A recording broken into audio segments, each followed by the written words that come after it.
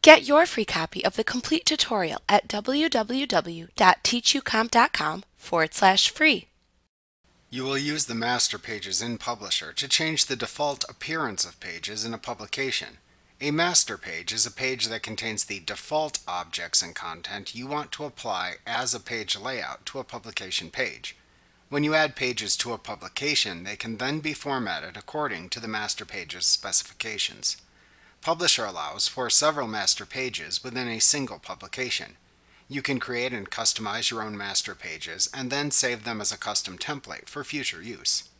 To display the master page view, click the Master Page button in the Views button group on the View tab in the ribbon.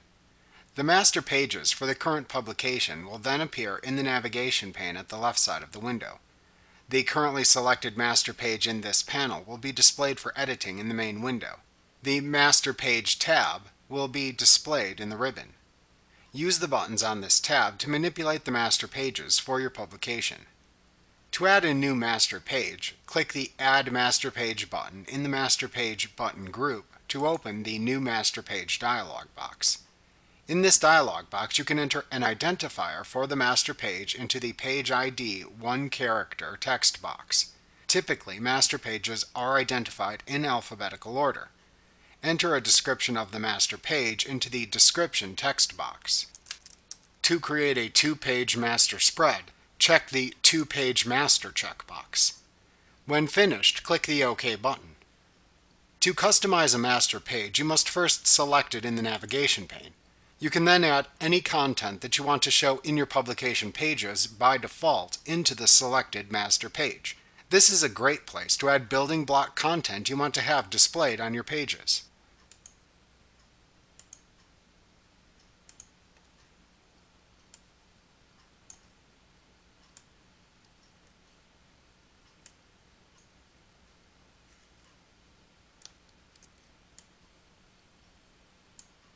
You can also apply any other design items to publication pages that are associated with the selected master page. Note that any content placed onto a master page cannot be edited when applied to the actual pages in your publication. However, it is an excellent place to insert content that will not change, like page numbers, design elements, and custom header and footer information.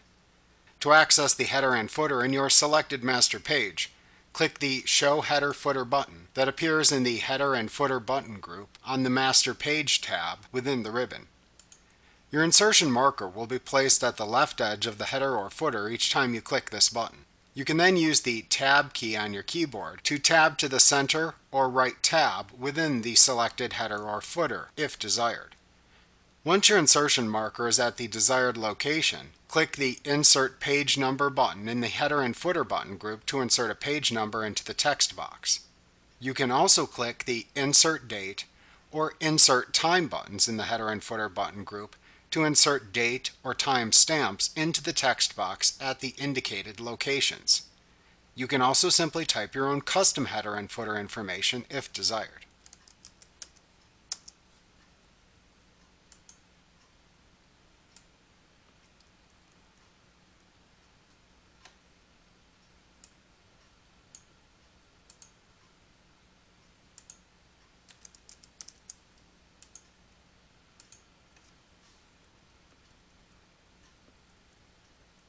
Once you have entered your custom header and footer information, click into the page area to quit editing the headers and footers.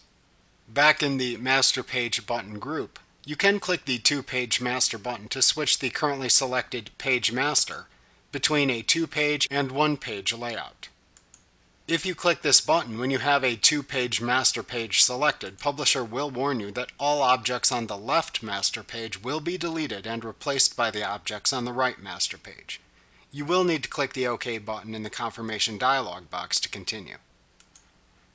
Click the Apply To drop-down button to apply the currently selected master page to other pages within your publication.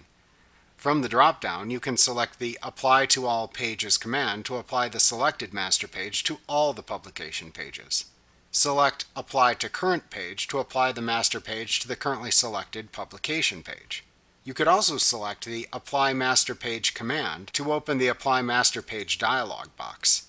In this dialog box, you have the option to apply the currently selected master page to all, the current page, or to a page range within the publication.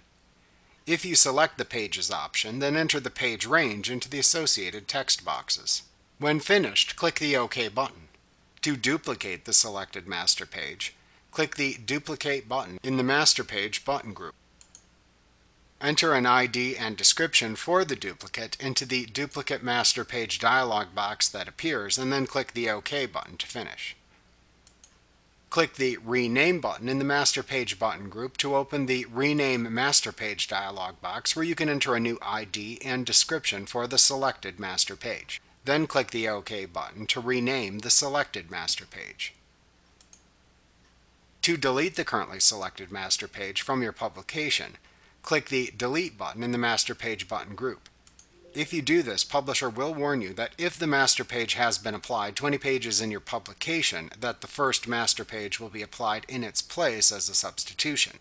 If this is fine, then click the Yes button to delete the selected master page. Once you have finished customizing the master pages, click the Close Master Page button in the Close button group on the Master Page tab in the ribbon to close the master page view.